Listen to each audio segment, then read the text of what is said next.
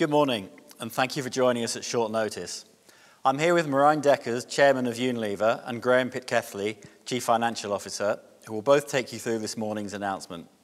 We expect the presentation to take around 15 minutes, and we'll then leave some time for your questions. First, I draw your attention to the disclaimer relating to forward-looking statements and the purpose of this presentation. And with that, I'll hand over to Marijn. Well, thank you very much, Richard. Good morning, everybody. Thanks for getting on the call with us. As you know, part of Unilever's long-term success is its ability to adapt to changing conditions. And our challenge is always balancing our scale on the one hand and being agility on the other hand. And the organizational evolution is no exception. Over the last 15 years, Unilever has transformed through several major change programs. Back in 2005, we abandoned the dual executive chairman structure and replaced it with a single non-executive chairman and a single chief executive officer. We also announced at the time the One Unilever program, which substantially simplified the business and leveraged our local scale more effectively by moving from 160 to 22 operating companies. In 2011, we simplified this further with the move to 8 geography clusters and 4 global categories. The global categories were established to leverage our scale and our expertise in innovation. They set category strategies and manage the innovation process, while the teams in each of our 8 geography clusters deployed the global innovations and focused on top and bottom line delivery. Then in 2014, we further sharpened the category strategies to create unique focus and capabilities according to the different strategic drivers needed in those categories to succeed. And this resulted in a further step up in the competitive performance of Unilever and allowed us to grow ahead of our markets. However, the speed of change is accelerating and requires us to adjust as well. And that is why in 2016, Paul Polman and his team implemented the Connected for Growth change program. Connected for Growth, as you know, is a holistic change program that covers ways of working, behaviors, and culture. We put in place a leaner, even more consumer-facing organization, and that has enabled us to roll out global innovations faster, be more agile, and effective in responding to local trends. With the Connected for Growth organization, we are being both more global and at the same time more local. And we're starting to see quality and speed of innovation further improve, with better tailoring to individual market needs. So then we get to today. Today we are announcing the next steps in the ongoing transformation of Unilever into a simpler, more agile, and more competitive business.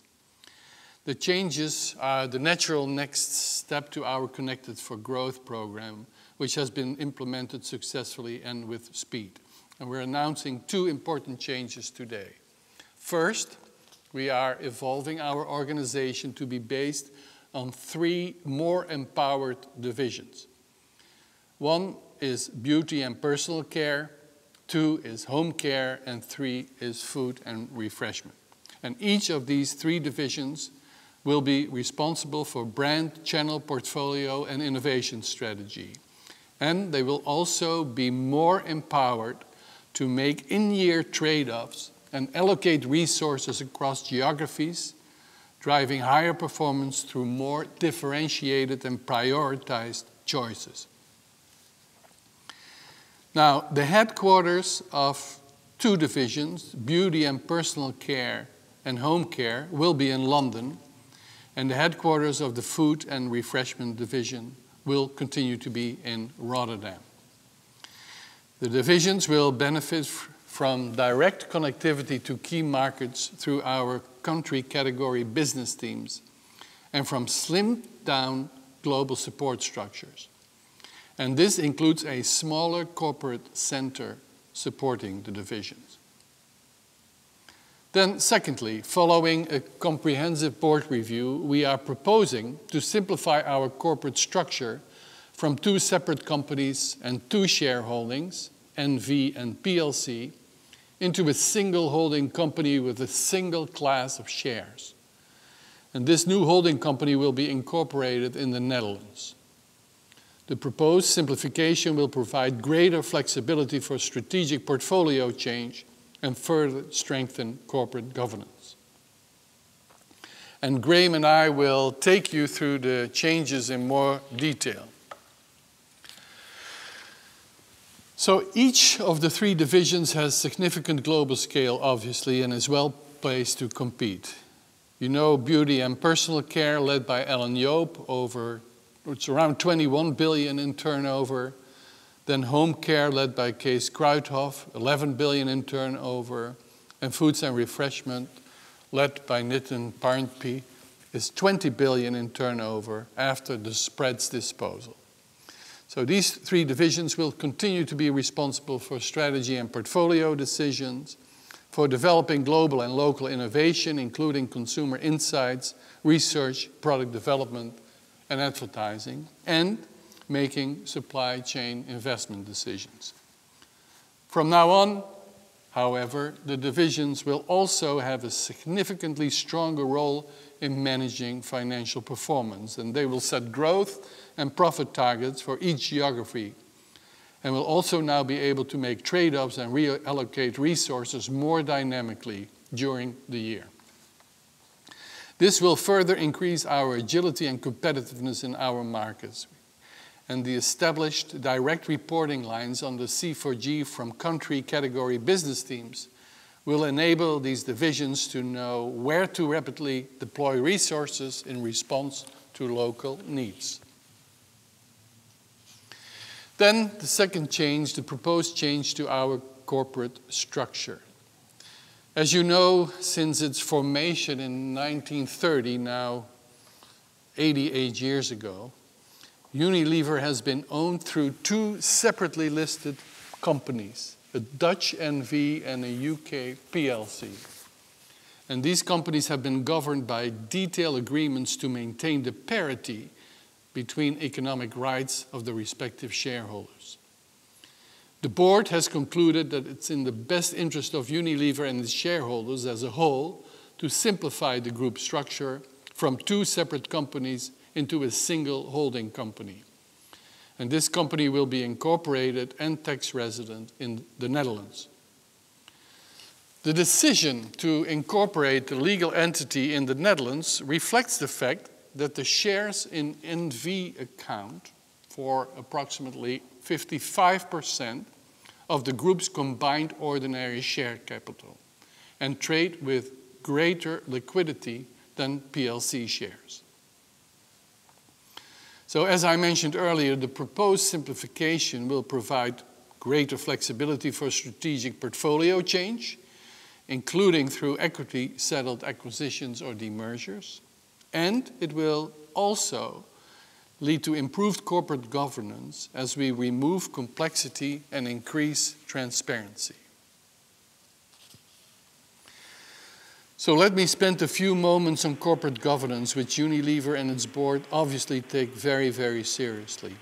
Over the last 15 years, we've taken major steps to be at the forefront of good corporate governance, including most recently the acquisition of the NV preference shares, which had, as you know, disproportionate voting rights.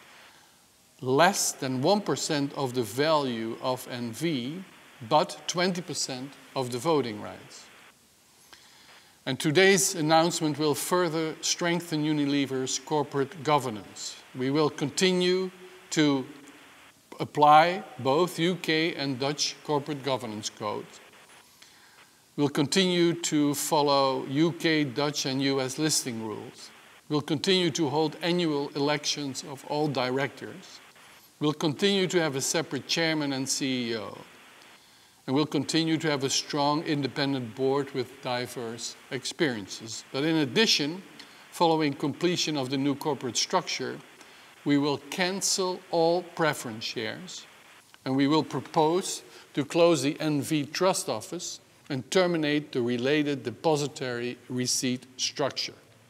Plus, we'll move to a 5+5% non-preemption rights. So these measures will create, for the first time since 1930, a principle of one share, one vote for all shareholders, and we will have greater simplicity upon removal of the detailed equalization agreements between NV and PLC. So, with that, I would like to now hand it over to our CFO, Graeme, who will take you through some of the details around the simplification of our corporate structure. Graeme. Thanks, Marijn. Good morning, everybody.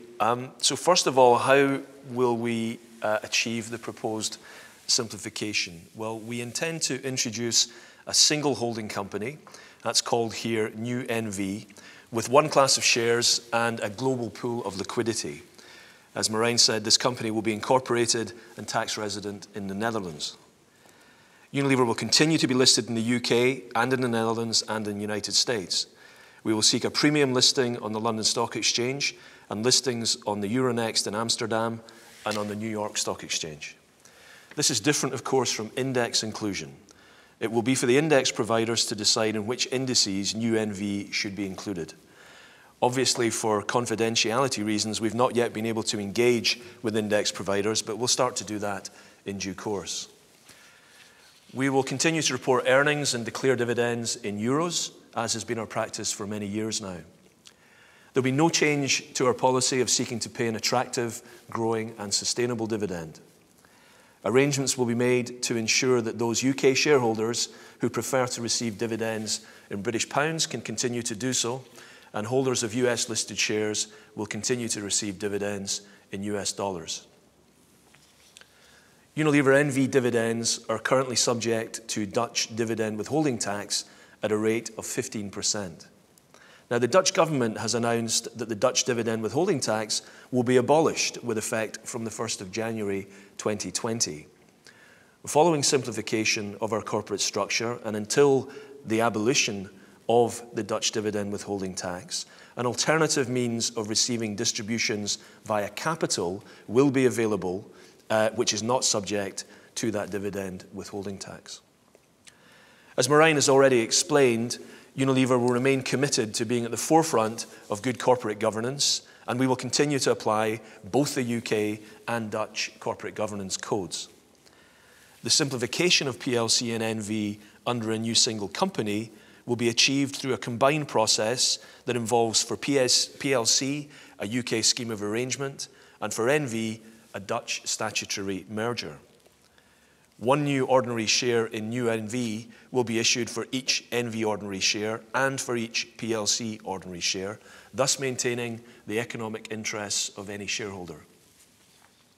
In order to facilitate trading of New NV shares on the London Stock Exchange, Unilever proposes the creation of depository interests which can be traded in British pounds.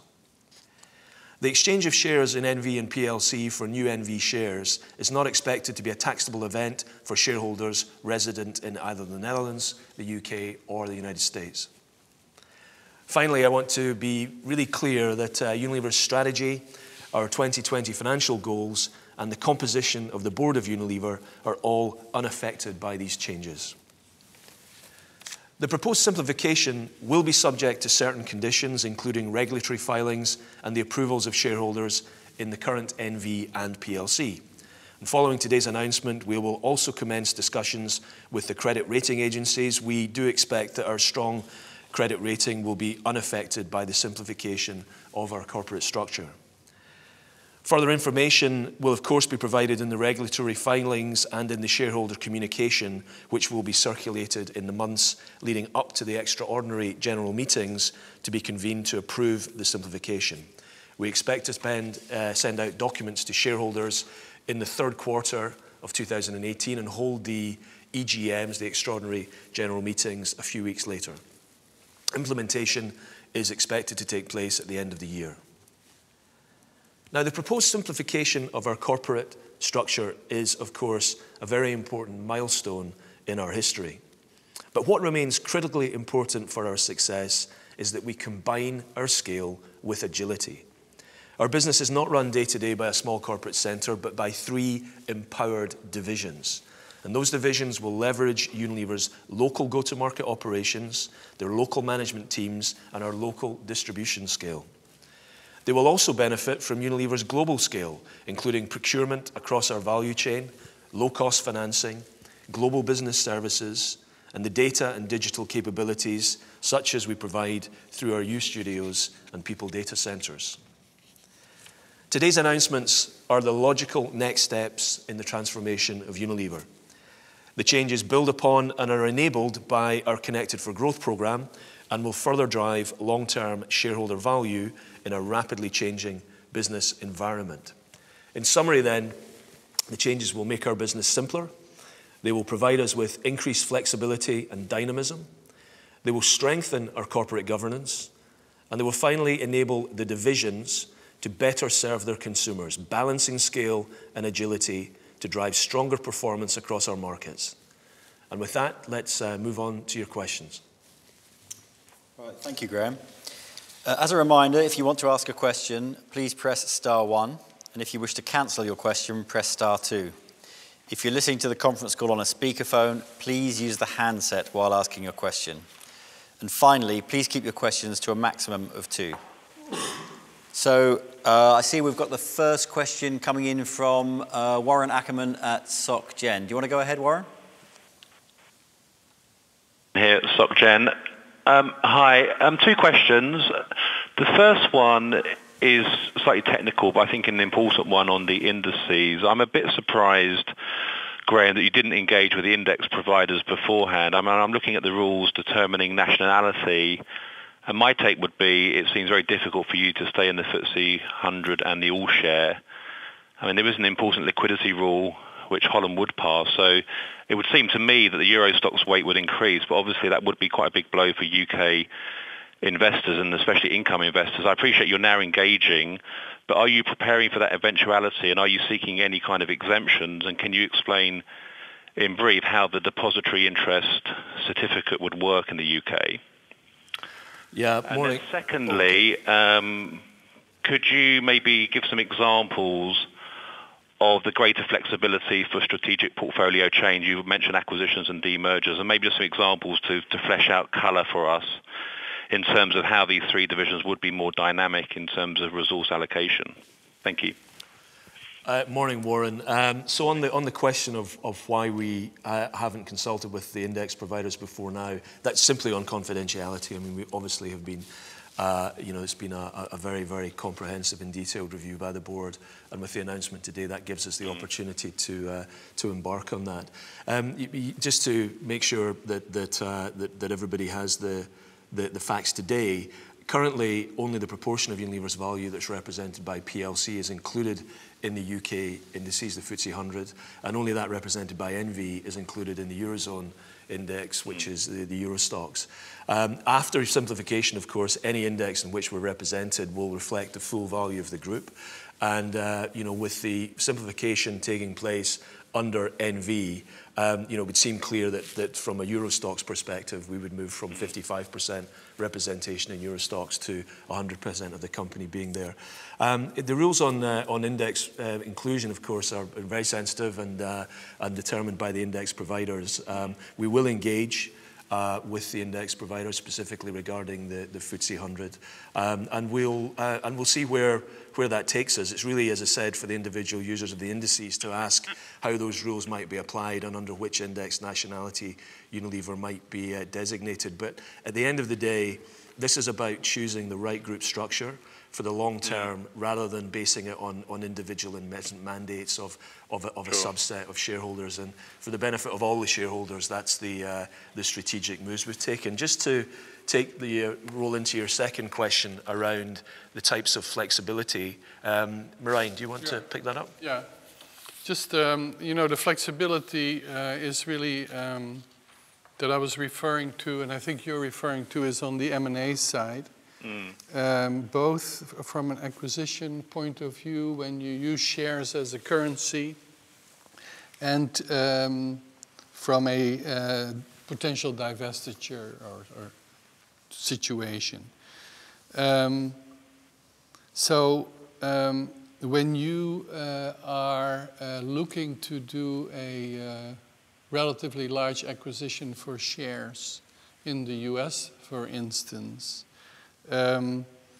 there is a current tax rule that does not clearly permit a tax-free exchange for US shareholders in a target in the case of a dual-headed structure. Yeah? That means that a capital gains situation would kick in for US investors if they would take shares from a dual-headed structure, which is obviously undesirable. So that's one element of it. And I don't want to necessarily go through all the technicalities, but also in the case of a divestiture like in the spreads case, we encountered that as we were looking at certain options on how to separate from spreads, our options were more limited as a result of this dual-headed structure. And we can go through some of the details on that with you if you're really interested in that level of detail. But given how the world moves, you don't want those restrictions to be there if you can avoid them. And by the time you really want to do something, obviously it's too late to make these changes quickly, right? So, and I want to emphasize that we don't have any plans or intentions at the moment to do things like that, but we need to make sure that we have the optimum optionality in the company, and that's why the board decided this. Okay. All right. Thanks, guys. Just your final point on depository interest. Yeah. Basically, it's to say it's very similar to an American ADR. Okay. And we'll create CREST depository interests for old PLC holders as an alternative to holding through Euroclear. So that should enable UK investors to deal in sterling through LSE. Okay. Thanks, Graeme. Thanks, Marijn. Cheers, Warren. Thanks. Okay. Thanks, Warren. Next question is from Eileen Khoo at Morgan Stanley. Can you go ahead, Eileen? Morning, gentlemen. Two questions from me. The first one is the last time that the board did a corporate governance review that was detailed like this in 2005, the conclusion was that the dual structure would enhance flexibility. So what's changed this time? Is it simply the fact of the bid from Kraft Heinz last year? Secondly, is the ultimate goal for the food and refreshment business to demerge or spin it off? Thanks very much.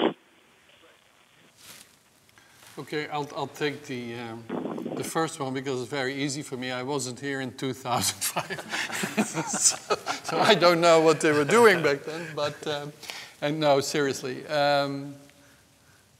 very, very clear that we're all very, very convinced that this is the right way to go to this single structure. And I think, having come in 2 years ago, if I may say, that in 2005, these were really also operationally, not just from a corporate structure point of view, two very, very different companies that had a history to be run by two executive chairmen. And this balance between the Dutch and the UK part, that if the Dutch got new furniture, the UK needed new furniture right away. I mean, there was a very much there has to be an absolute balance between the two, and that's how the place was run. And then, as I mentioned in 2005, when One Unilever came, this was operationally addressed, but not from a corporate structure point of view. And now that we are operationally really completely one company, it may be easier to then also get to the decision of let's not drag that old structure further along because nobody here thinks like that anymore. Eileen, I'll maybe tackle your second question. There's no goal to demerge the food and refreshment business. The creation of the divisions is the natural next step in the continued transformation into a business that's stronger and more agile and continues to leverage its scale, that has that agility that Marijn mentioned in the presentation. The divisions will have more levers to deliver their strategic objectives, to support the local CCBTs in the markets, which now report directly to them, but still very much focused on the front line of our business, where the consumers are and where all trends arise from. And the divisions will be more deeply involved in in-year performance management and able to manage more dynamically resources and choices across geography during the course of the year. So the whole purpose really is to give us a more strong business, a business that performs more effectively and continues to be highly competitive in its markets. Okay, thanks, Graeme. We've got one more question from Pinar Ergun at UBS. Go ahead, Pinar. Morning, Pinar. Hello. I had 2 questions, please. First, I noticed the addition of beauty to the name of the personal care division. Could you comment on that? Does that give us an indication of where you expect Unilever's portfolio to evolve in the future? And then the second one is a really quick one. Today's announcement implies that the trust office will go. Could you establish a new foundation in the future, or would you need shareholder votes to be able to do that? Thank you. Thanks for the questions, Pinar. I'll take the first one. You're an expert on beauty. Because I'm the most beautiful one here.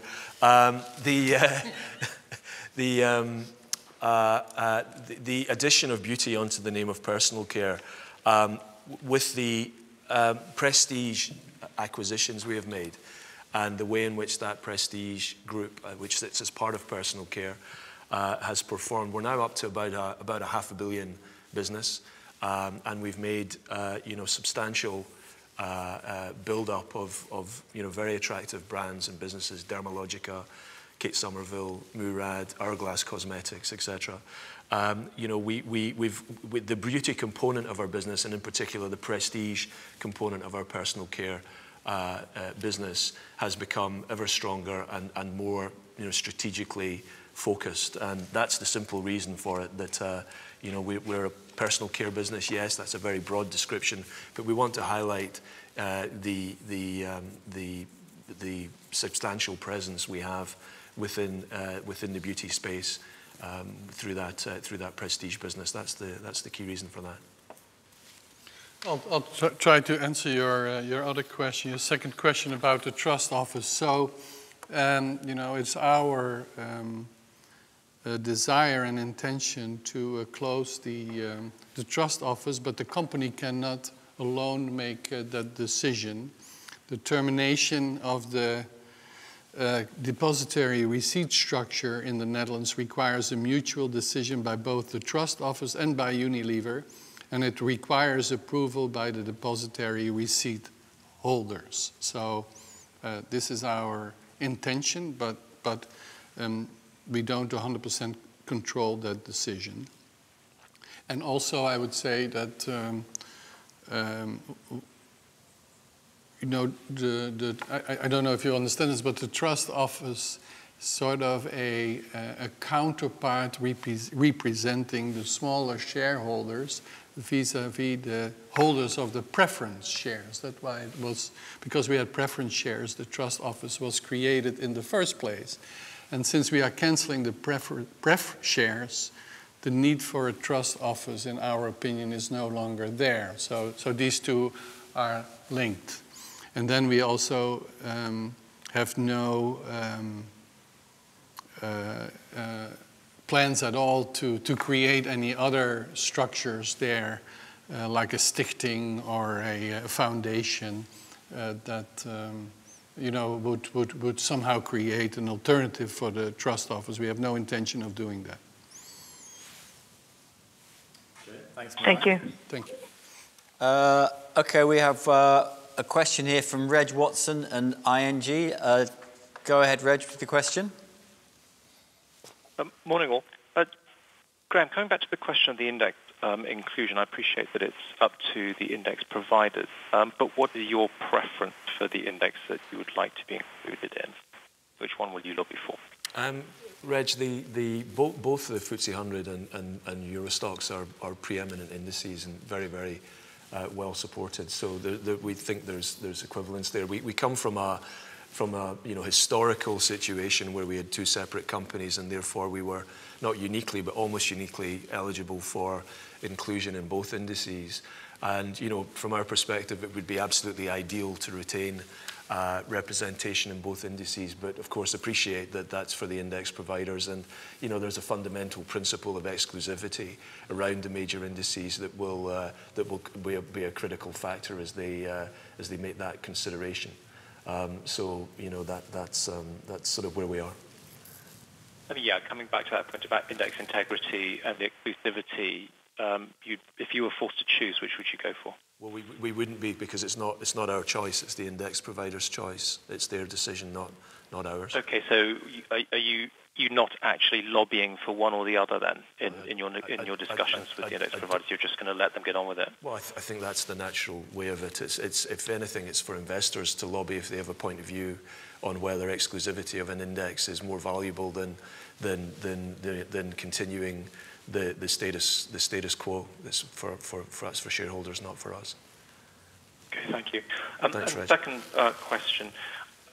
If I recall correctly, at the time of the last review, tax was also a consideration in not merging the dual-listed structure. Why is that not a consideration this time as well? I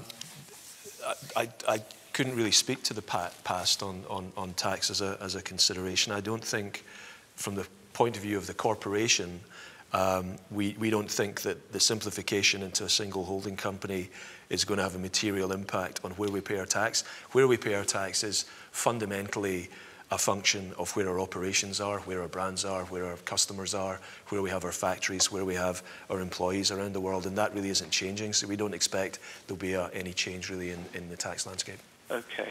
I was led to believe that the tax issue is not just simply about the tax domicile, but also the issue of legal change of ownership. So there are a lot of Unilever entities that were either wholly owned by the NV or the PLC, and that simplifying the corporate structure would mean a transfer of ownership or control, which would potentially crystallize tax liabilities. No, I don't think that was a question around unification, which is, relatively, I don't want to say simple because it's very complicated and there's a lot of legal processes and shareholder consultation and votes to take place. But I think, that sort of tax friction that you're talking about and those sorts of tax costs are actually the very reason why we think simplifying in a single company is important, because to the point that Marijn explained earlier, the ability to demerge parts of the business in a much more tax effective way is facilitated by this, and therefore we have greater strategic optionality